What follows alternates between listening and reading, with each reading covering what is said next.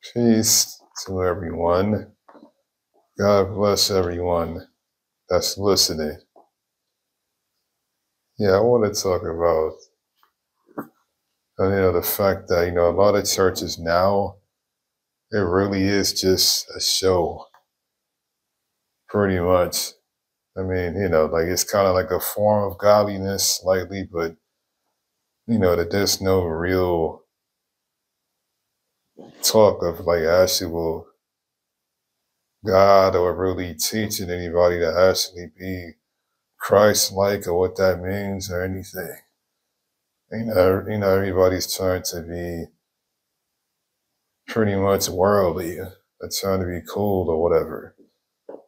I saw this clip of this guy, this preacher, who's really just endorsing the world.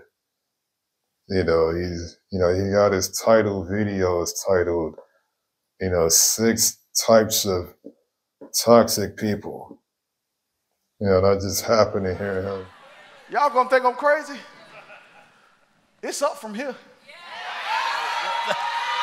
Y'all will catch that Thursday. I'm gonna preach over here. Look at your neighbor and say, it's up from here. And the prophet Cardi B said, when it's up, it's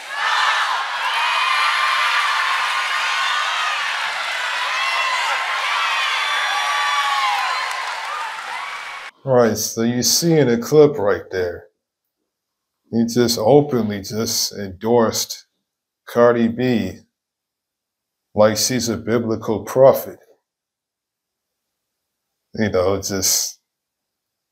Just ignoring all the biblical prophets like Ezekiel, Jeremiah, Isaiah. He's just going to ignore all of them. He want to endorse Cardi B. So right now you can tell he's probably trying to pander to the world, trying to get attention from them maybe. But yeah, like Cardi B worships Baal on top of that. She's of the Jezebel spirit. That's real dangerous to promote somebody like that, quote them. Like rappers on the level of somebody that's in the Bible. Okay, now imagine if somebody truly wanted to give their life to Christ, really wanted to change everything around and get away from the whole demonic club culture. He's trying to get away from his own lust demons. He needs deliverance, right? And, here he goes into this pastor's church saying that Cardi B is a prophet. Promoting Cardi B, that's going to lead him and others right back to the same demons that they was trying to get away from. So that could be like real dangerous in that regard, really. It's really leading people to miss heaven and possibly die and go to hell, possibly. That's why we all got to be careful what pastors that we listen to.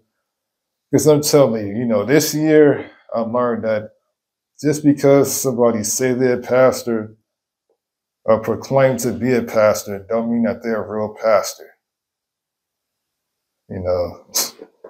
Yeah, let me know what you think in the comment sections.